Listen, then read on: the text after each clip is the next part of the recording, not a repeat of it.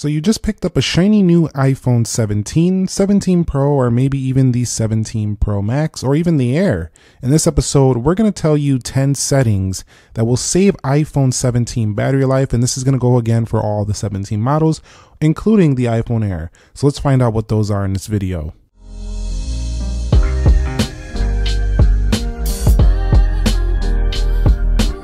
So what is up, guys? Nick here, helping you to master your technology. And let me just tell you right away, the iPhone 17, 17 Pro, and Max have been pretty darn good in the battery life.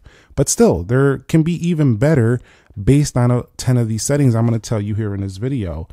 This always on display has been a fantastic feature, by the way.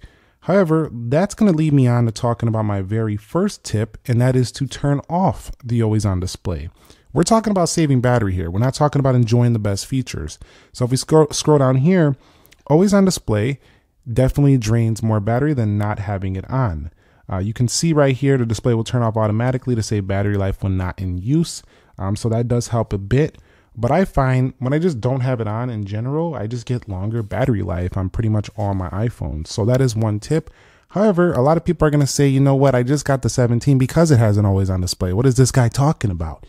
And in that case, go ahead and keep it on. It's not going to be a drastic one. That's not my top tip, but it's definitely going to go on there because that's just a thing that comes with them. Now, they do have the low brightness on when you do have always on display enabled, so it doesn't really hit it too much, but I get about 1% to 3% better.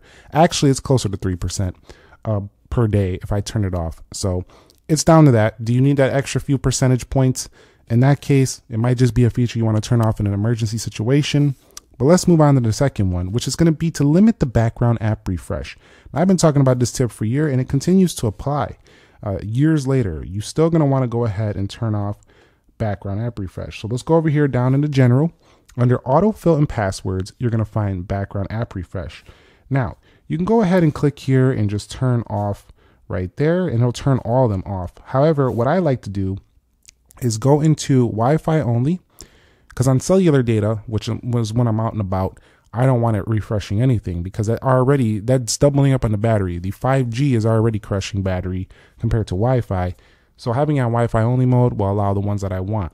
Second thing I do within the same section of background app refresh is you're going to want to scroll and turn off the ones you don't need updating. For example, if I play COD once in a while, why do I need it refreshing? I'll turn it on when I want to play the game and I'll wait for it to load up some stuff. Another one, a couple of games right here. Let's go down here, Duolingo. Like if I'm going to be doing some, learning some languages, I don't need that refreshing in the background. Now, what I would leave on is something like Amazon, for example, because I want my orders to be accurate. I'm going to go get my packages, stuff like that. My Apple Store, I'll probably leave that on because if I'm ordering an iPhone, I'm ordering an Apple Watch, a tablet, whatever, I want accurate time and I want it refreshing so I know exactly what's going on with that. However, I don't need it on for things like Grok, because I'll just go into Grok and use that when needed. I don't need it on for, over here, let's scroll down to another one. How about Subway Surfers, for example? You get the drift. Just go through them and turn off as many as possible to save even more battery life on your iPhone 17. So at number 3 is going to be the disable location for unused applications. Now, the way you find this is you go into settings, scroll to privacy and security, go to where location services is and turn it on. And if we go ahead and find the application that we want to turn off, for example, I don't need speed test on right now because I'm not using it at the moment. I don't need target on right now. These things, and also keep in mind, these also do have the precise locations on. So that's taking even more battery because they're precisely honing in on that exact location. So the more of these you don't need and you could turn off, the more battery life you're going to get. You can also go into system services and tweak around with some of these that you don't need, but be careful because a lot of these settings are important. But you can play around with these and find which ones you don't need under system services running in the background. This is kind of buried in here and people don't really think about this much, but it could be a major contributing factor to why your iPhone's battery life is not doing as well as you might have expected. Now, the next one I will recommend is a feature that's built right into the iPhone, and it's the low power mode. Now let's go over here to battery life, and we're going to scroll down to where you see battery not charging. We're going to go to power modes here. So scroll down to where you see power modes. Now you can see low power mode right here. use that strategically. This will always get you better battery life because it shuts down the ProMotion, it shuts down other display options, and it limits things like 5G, iCloud syncing, mail fetching, and more. And so low power mode has been a well-known feature for a long time. It's pretty much the default feature for people who don't want to dig around and try to figure out how to save battery elsewhere. But it will lower the screen on time and stuff like that, brightness a little bit.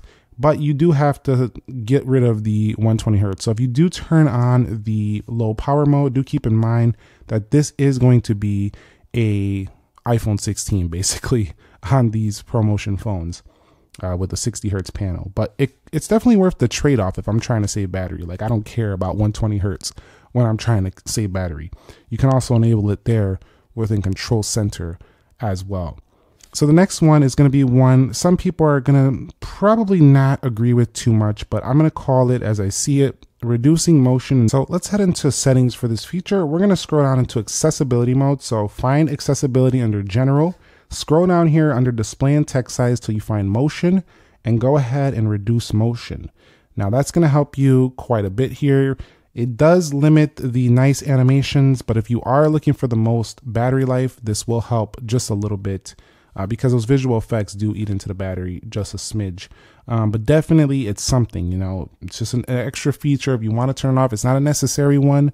Most people probably don't even use that, but if you want to get even the best battery life, that can help you a little bit.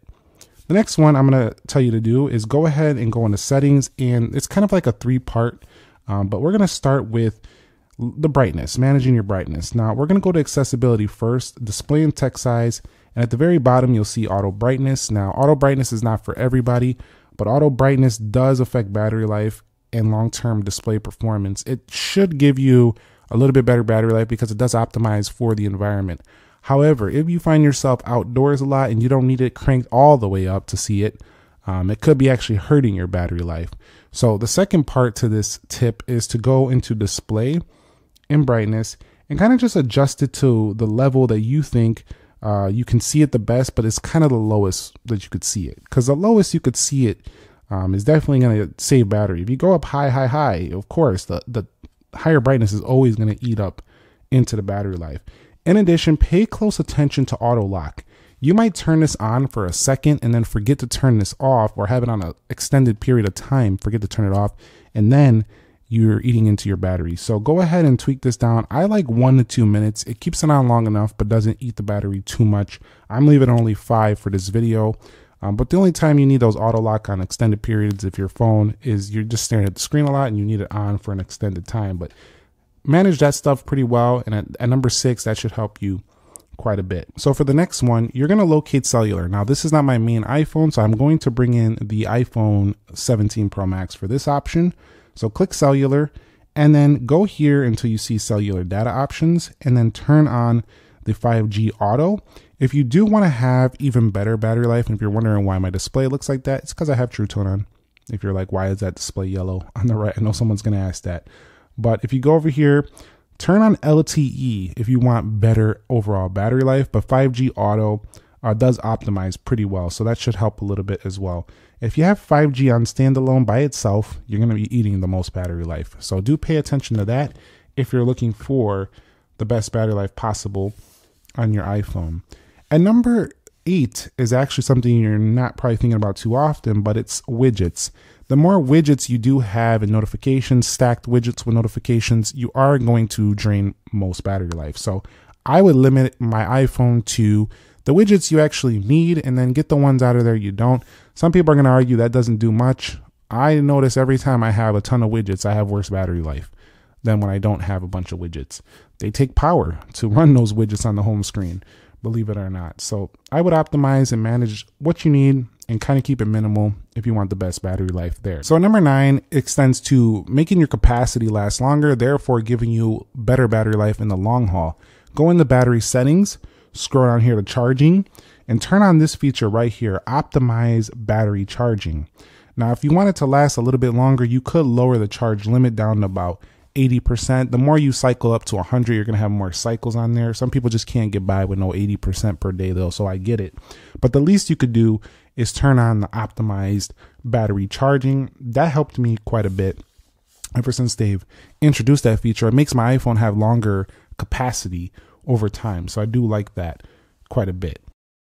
And the very last one is to just figure out which applications you're not using the most and kind of just get rid of them, because believe it or not, a lot of these apps that are just sitting collecting dust on your home screen are draining battery in the background by their background processes. So I'd get them out of there, honestly. So do kind of like a monthly or even a quarterly sweep of the applications you don't need, and your iPhone should get better battery life as it's not storing stuff on the home screen that doesn't need to be there. So think of less is more in that situation. So those are my 10 tips on how to save iPhone 17 battery life. You apply these tips to, I don't care which iPhone it is, the 17, the 17 Pro, the 17 Pro Max, or the iPhone Air, they will all increase in battery life in more than they already are. So enjoy your shiny new iPhone.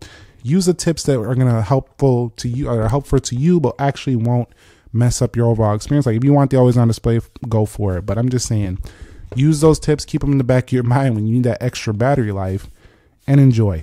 I'll catch you all on the next episode. If you found this video helpful, entertaining, educational, or just informative, do me a favor, click the like button for me. Subscribe if you haven't already. I will catch you all in the next episode. Nick here. Be sure to be well, and peace.